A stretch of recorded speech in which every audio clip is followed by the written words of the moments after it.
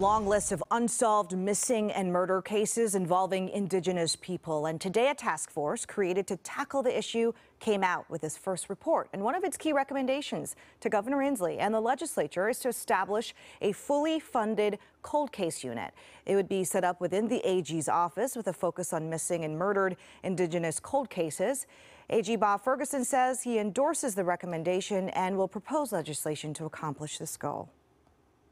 As you might imagine, coordination and resources are essential to bring justice to the many families whose cases have gone cold. And in all too many of these cases, they are cold cases. And cold cases are challenging. They need resources to help solve them and bring justice and accountability and closure for families. The task force is expected to issue its next report on June 1st of 2023.